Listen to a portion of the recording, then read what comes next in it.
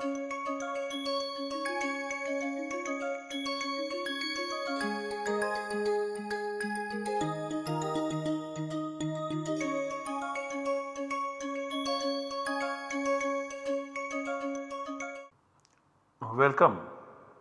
I welcome you all to this lecture in the course Introduction to Paninian Grammar.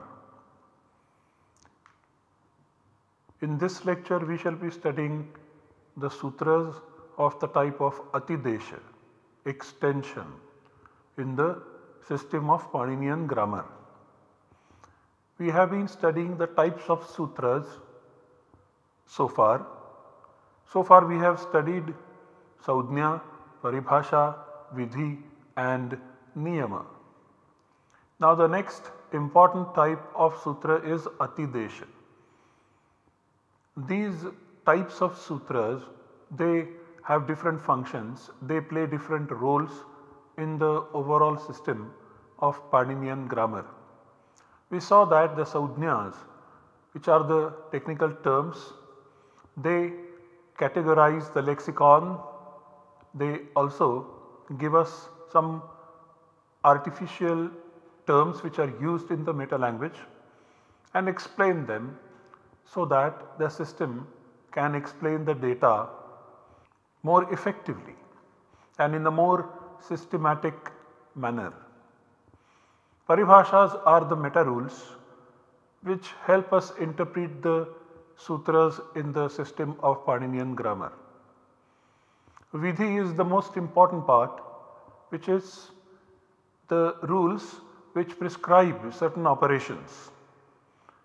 The main amongst these operations is to state the pratyaya, before that also to state the action, and the grammar helps us identify the pratyayas.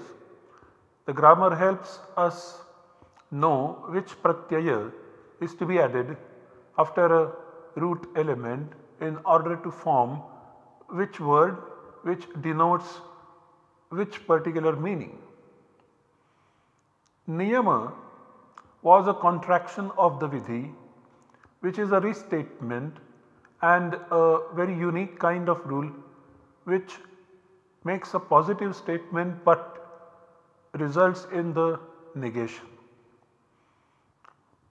Now we come to atidesha. So what is atidesha? The definition of atidesha given in the tradition is anyatra drishtasya dharmasya anyatra upadesha, atidesha. A property which is located somewhere, that property gets stated to be the property of something else in which that property does not exist. This way of stating the property is called atidesha. So a property which is located in X, for example, is stated to be located in Y where it is actually not located. Such a statement is called extension statement or atidesha sutra. Such a statement assumes X to possess properties of Y. In order to get some operation continued or some operation getting done. It is very important to note here that when an extension happens, Y does not become X, Y remains Y. It is only assumed, Y is only assumed to possess the properties of X in order to carry out certain operations. In a nutshell, we can say that Y acts like X in certain environments. This is what is the core of the concept of atidesha. This is a principle based also on the worldly experience. This is not just innovated in the system of Paninian grammar, but we also use this in our daily life, where it is invariably observed that X, who possesses certain features or functions etc., is absent from its post and Y is acting in place of X in order to continue the functions of that particular important post, and y acts assuming the features or functions of x. So, for example, we have this particular statement which is a modern statement, Kulaguruvat Upakulagurau Vartitavyam. This is a slight modification of the traditional statement. In order to match, we match the modern times, and in order to make it prominent, we modified that traditional statement. The statement is Kulaguruvat Upakulagurau Vartitavyam. When a vice chancellor of a particular university is absent for various reasons, probably he is visiting some other university. In such a case, in order to carry out the important duties of the post of the vice chancellor, the pro vice chancellor assumes the features and the functions of the VC for some time, and then that pro vice chancellor in that period is called acting vice chancellor. He is not vice chancellor, he is acting vice chancellor. So, pro vice chancellor assumes the duties, properties of the vice chancellor, but pro vice chancellor does not become a vice chancellor, he remains or she remains a pro vice chancellor, but there are certain properties, there are certain functions that get extended. And we have similar examples in all spheres of life. What is known as the concept of pratinidhi or the representation, representative, can also be explained as an example of the principle of atidesha getting manifest in the daily life. Now, this concept of atidesha is based on the concept of prasanga. So, let us try to study what is the concept of prasanga. This concept plays a crucial role in the process of extension. This forms the base and provides a general background for extension to happen. It also ensures continuity in the process of derivation of a sentence, which is what is the major aim of Vyakarana Shastra. Now, the concept of prasanga is defined as following: Nimitta sadbhavat pravritti anukula avasara visheshaha. Nimitta sadbhavat pravritti anukula avasara visheshaha. The specific scope or occasion favorable for application of the element or operation due to the existence of the conditions is termed prasanga. I repeat, the specific vishesha, avasara, scope or occasion favorable, anukula, for application of the element or operation pravritti due to the existence, sadbhava, of the conditions, nimitta. This scope or occasion is called prasanga. This definition is taken from the Shabda Sutra. So, here is an explanation. So, on the left hand side we have two stages, two steps. On the right hand side we have 5 depicting the derivation process. We have studied this process before. On the whole, there are 10 steps of derivation of the words. Now, the meaning acts as the earlier condition of the words getting derived and sentence getting derived. So, this meaning, which is shown on the left hand side of this slide, which has got 2 steps, one is generic, the other one is also general, but needs to be also specified, which gets specified in the course of time. We have seen this. But this is a precursor, this is the cause, so to speak, of the word getting derived in a particular fashion shown on the right hand side. So, now this left hand side acts as the prasanga. When this particular meaning element, this particular arthakasha is to be expressed, these are the words which are collected together through these stages, be it generic, general and then specific ones occupying the slots and so on and so forth, continuing up to this. In each and every step the properties get extended. All the properties that are part of this process which are stated over here, they get extended to the next, they get extended to the subsequent steps in the process of derivation, and it is this part, meaning part, which plays as a major background, major condition for this entire process to happen. All the 10 steps have these 2 steps and the further steps, corresponding steps to all these as the necessary conditions and as the prasanga. There are 2 steps of derivation in the meaning part mentioned on this slide, but we have already shown that there could be many corresponding to the right hand side, word derivation, and 10 steps of derivation in the sentence part. The generic slots in the first step get substituted by the specific elements in the form of root and suffix in the second step. The root and suffix formation does carry the properties of meanings from the first step. The second step consists of the general root and suffix categories of words. They get substituted by specific word elements in the third step onwards. The third step onwards carry on the properties of the specific kind of roots and suffixes as well as the meaning into the next subsequent step, and this continues up to the end of the derivation process.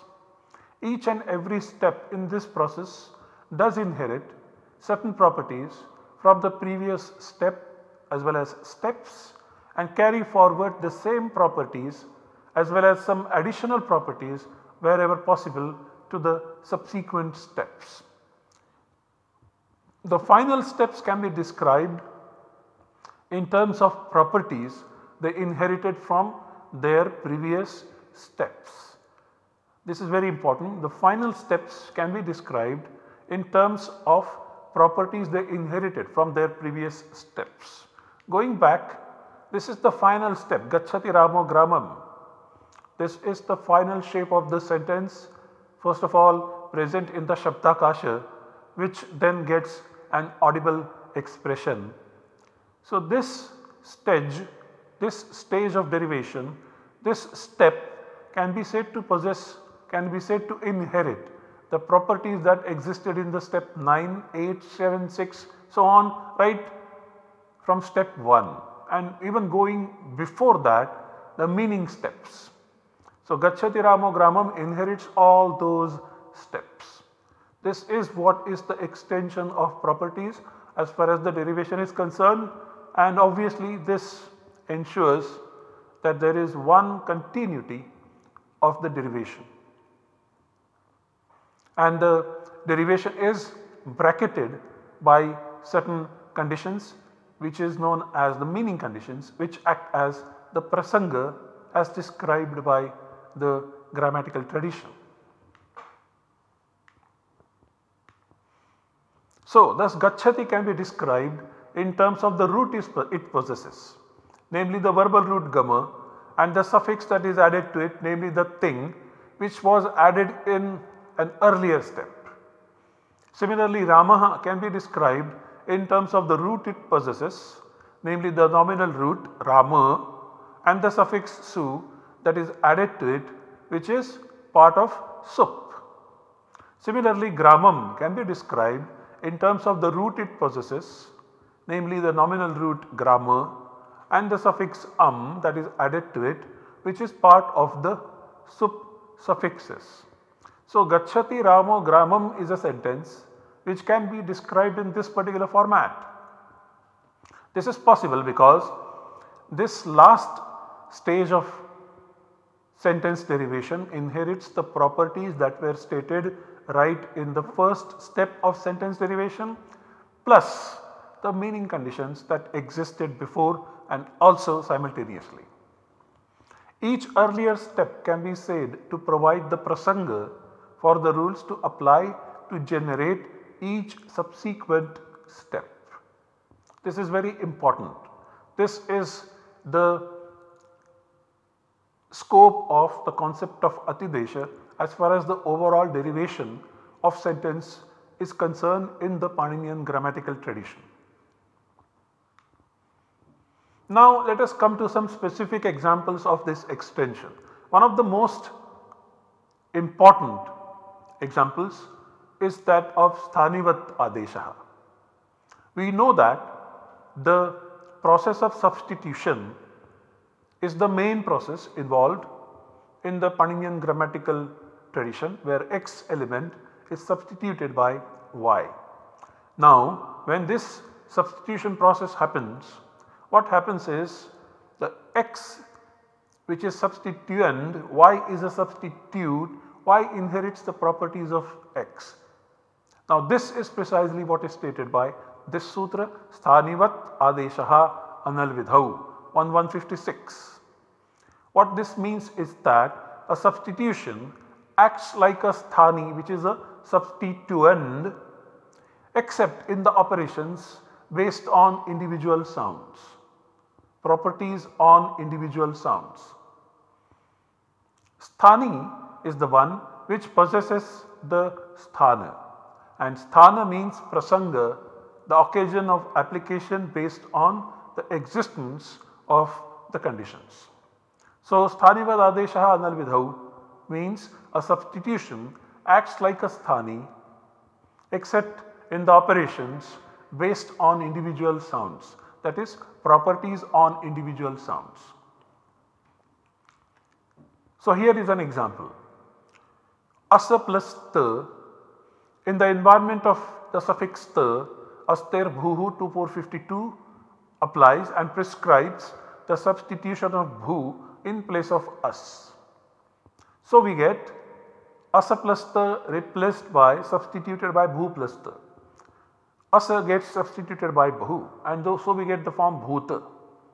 Now in this case bhu, which is a substitution in place of asa, asa is the substituent, asa is the sthani, bhu is the adesha. Now this bhu inherits the property of being a verbal root from asa because of 1156, and therefore this bhuta is considered kridanta because this suffix ta is a krit and this bhu comes in place of asa to which this ta is added. So bhu inherits the property of verbal root from asa and therefore bhuta can be considered as a kridanta in this case. But bhu does not inherit the property of being a vowel beginning verbal root from asa, which it is. So asa is a vowel beginning verbal root, bhu is a consonant beginning verbal root. When bhu comes in place of us, when bhu is the substitution in place of us, bhu inherits the property of being a verbal root true, but it does not inherit the property of being a vowel beginning verbal root. Because this property of vowel beginning verbal root is based on the properties of an individual sound, a and bh. Bhu remains a consonant beginning verbal root, and as a result when we form the verbal forms of asa plus lung, this step does not get an augment a, which is stated to be added to verbal roots to the vowel beginning roots. So asa is a vowel beginning root, yes, but bhu is not. When asa gets replaced by bhu, we consider it as a consonant beginning verbal root, and so we do not add a, we add a, and so we get the forms abhut and so on. So this is the explanation of sthanivat adeshaha and analvidhau. Alvidhi is the vidhi which is based on al, which is a sound. Here is another example. In the stage Sudhi plus Upasya, which is a compound, 6177 applies where E, long E is replaced by Y. Y is the substitute, E is the substituent. Y is the Adesha, E is the Sthani. And then we get Sudhya Upasya. At this stage 8447 applies, which requires this kind of construction, these constituents of the word. Say element should be C1, before that there should be C2, and before that there should be a V, that is a vowel. So, vowel, consonant and consonant. This should be the condition. Now, in this case C2 gets reduplicated and the output would be V, C2, C2 and C1. So, this C2 should be any consonant minus her, and then this C2 gets reduplicated. This is what 8447 says. Now, in the present case, Y is a consonant. If you look at this Sudhya Upasya, here is U, which is a vowel, then there is Dha, which is a consonant which can act as C2, and then there is a consonant here which is C1. So, exactly we have this stage V, C2, C1. Now, this here, this C1 is a consonant, C2 is Dha, which is a consonant minus her, that means all consonants except her, and so this C2 can get reduplicated into C2, C2. Now, Y is a consonant, but remember it is a substitute which has replaced a vowel E. Now, this substitute cannot inherit the vowel property from the substituent E. So, you cannot consider this C1 as a vowel, even though this Y comes in place of this E, which is a substituent. And Sthani Vadadeshaha Analvidhau says that the properties of Sthani get inherited by the substitute. The substitute gets the properties of the substituent.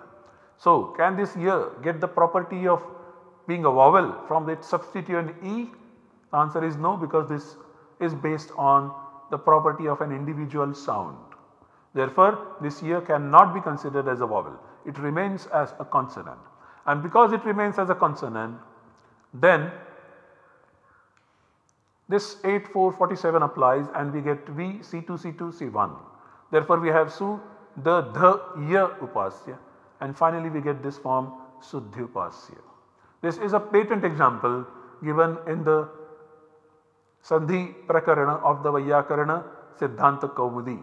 There is quite a lot of discussion on this. There are some other sutras from the Sthanivad section that are brought into discussion. We shall not go study those sutras right now in this course. We reserve them for the advanced level course. It is important to note that this process of substitution, Sthani and Adesha, and the extension Sthanivad Bhava is considered as a standard of comparison. So, here is a verse taken from Raghuvamsha of Kalidasa 1258, which describes a particular phenomenon in the life of Sri Rama, which is described in a very beautiful manner using this extension as a standard of comparison. See, the verse is like this: Sahatva valinam viram tatpade chirakankshyate dhato sthana ivadesham sugrivam sanyaveshayat. I repeat, Sahatva valinam viram tatpade chirakankshyate dhato sthana ivadesham sugrivam sanyaveshayat. What it means is, Rama placed Sugriva on the throne, which was much coveted for long by him, Sugriva, after having slain Valin, just as one places a substitute in place of a verbal root. So, just as a grammarian would first put a verbal root and then replace it by its substitute, as we did in Asa plus Ta, similarly Rama placed Sugriva in place of Valin after having slain Valin, after having removed Valin from that place, that position. So, Kalidasa, in order to describe this particular action of Rama remembers the process of substitution and the process of extension described in the Paninian grammar and compares this action of Rama with this substitution taking place in grammar. So, replacing a verbal root by a substitution here is mentioned here as a standard of comparison. This grammatical process seems to have gained so much popularity to get this status. Here the post of an emperor is the prasanga, Valin is the sthani, and Sugriva is the substitute. So, here are those sups, the generic slots. We also note that Panini has used the technique of sthanivat bhava in deriving the nominal padas, the subantas. In dealing with words which have different forms in different columns, the technique of sthanivat bhava comes in very handy for Panini to begin the derivation process with one item at one time. The principle of atidesha plays a very important role in the explanation and arrangement of such forms. And then the other example of the sthanivat bhava in Paninian grammar is that of the pronominal forms of yushmat, second person pronoun, and here is a table provided to you which has all the forms of sup together with the accent as well, tvam, yuvam, yuyam, etc. If we notice, if we study these forms closely, we note that tva, yuva and yushma seem to be the most common verbal elements in the respective columns. For example, in the first column, tva seems to be the part of each and every form, almost each and every form except this two where va is replaced by u. In this second column, yuva seems to be there in each and every form, yuvam, yuvam, yuvabhyam, etc. Similarly, in case of this third column, yushma seems to be there in each and every form except this first one, but there is u which is common. So, yushma seems to be most common, yuva seems to be most common, and tva seems to be most common amongst all these forms.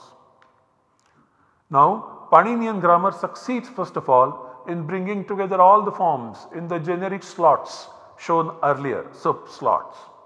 Then it assumes one root form for all these forms listed in these three columns to be generated. Then it assumes yushmad to be the root or starting point and states tva and yuva as its substitutes in columns 1 and 2 respectively. And we have sutras like ma paryantasya where the ma paryanta form of yushma gets substituted by tva and yuva and so on. So, yushmat is the substituent, tva and yuva are the substitutes in the respective columns, and the meanings as well as the pratyayas in those respective columns, they act as prasanga.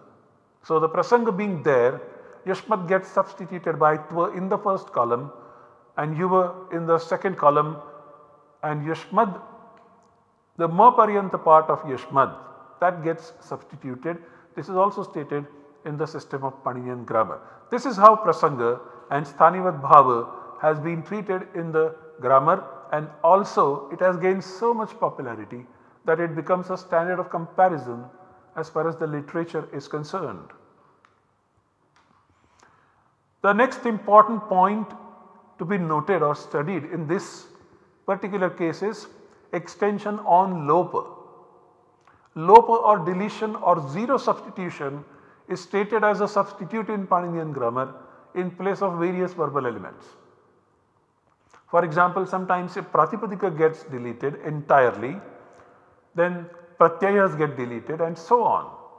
This zero substitution is stated to inherit the properties of its substituent which is extremely genuine and extremely unique and important, that the 0 substitution is also turned into something positive and it is stated to inherit the properties of the substituent. For example, any indeclinable or avyaya is termed a pratipadika first, after which the suffix sup is added and then it is made a pada. It becomes a subanta. But these sup suffixes are deleted or substituted by 0 as far as the Paninian system is concerned.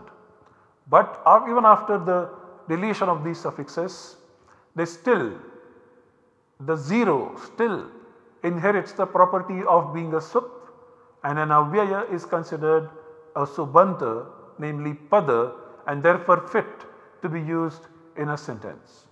The examples like pratar or vina, nana, cha, tu, etc.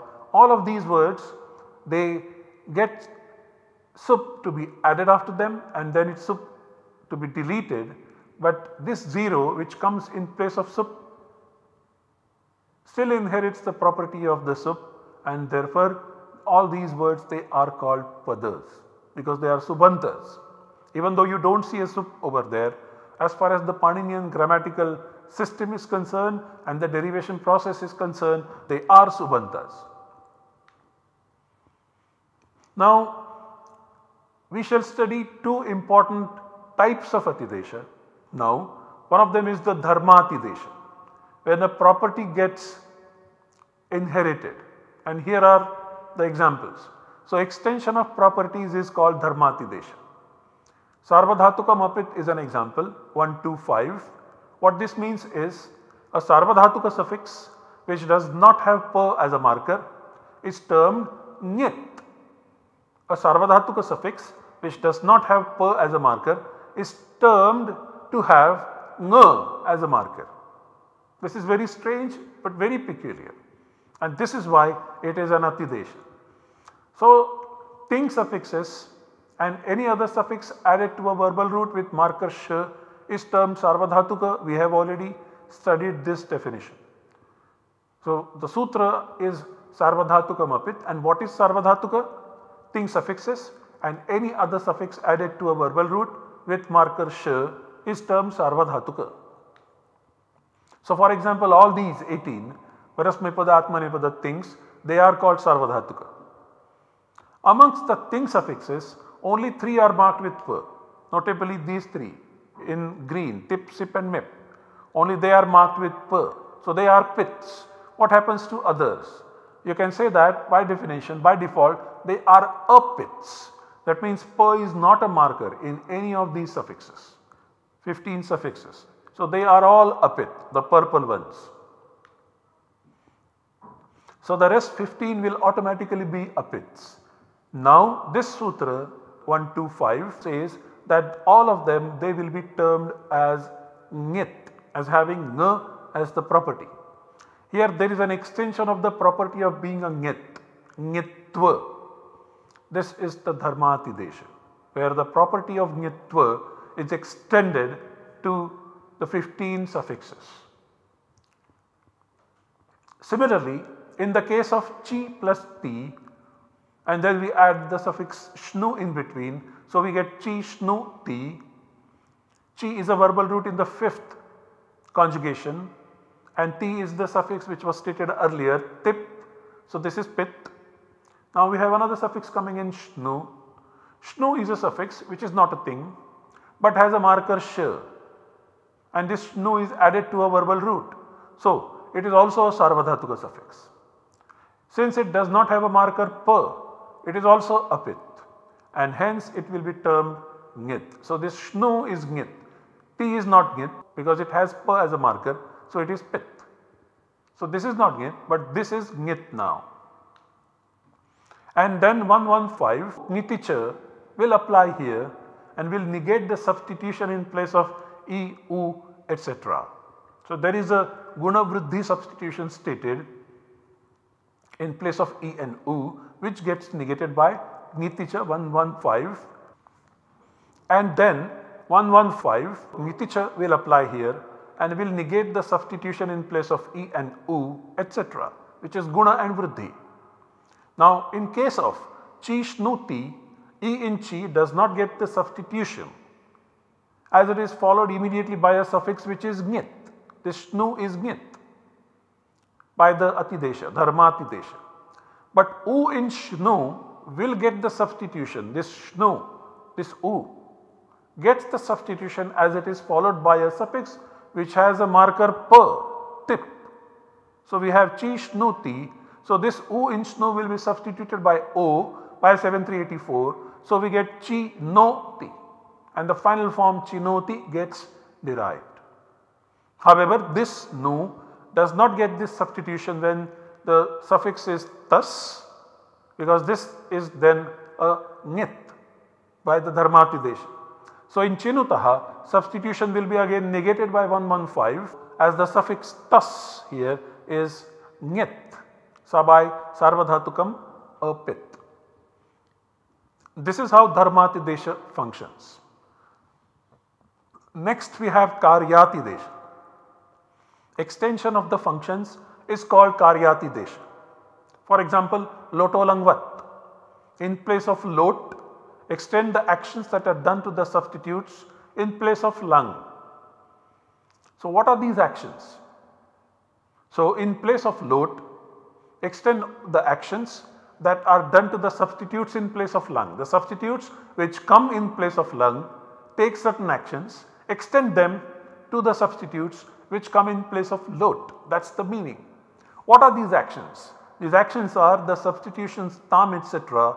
affected by 34101 and the deletion of sa by 3499, tamadayaha salopascha. So these are the things which are part of the lung substitution. Lung is an abstract suffix postulated by Panini in order to describe the derivation process of the verbal suffixes which express the past tense imperfect, and here are those 18 thing suffixes when lung is used, and here are those 18 suffixes when lot is used. Lot is another abstract suffix postulated by Panini when these thing suffixes express the meaning, namely inspiration, which is an order. So here we have tip, sip and mip, which are pit, and the rest all they are the gnit suffixes. Here are the thing suffixes which are the substitutions of lot, and by extension we have this tas, thas, th, me, vas and mas. They all get substituted in this particular fashion, tam, tam, ta and this sa gets deleted into these two suffixes. So the purple suffixes stated over here, they indicate the operations that happen to the lot substitutions which also happen in lung. To summarize, atidesha is an extremely important type of sutra. This extension holds the entire derivation process together by maintaining the continuity of conditions throughout the process of derivation. The types of atidesha serve various grammatical purposes for the sake of derivation of sentences as an output. The deletion or 0 is also given the status of substitution, and properties are extended to the absence as well. An absence is turned into a substance holding properties like others. This is a unique contribution of Paninian grammar. Now remains the sixth type of sutra, adhikara, to be studied, which we shall study in the next lecture. Thank you for your attention.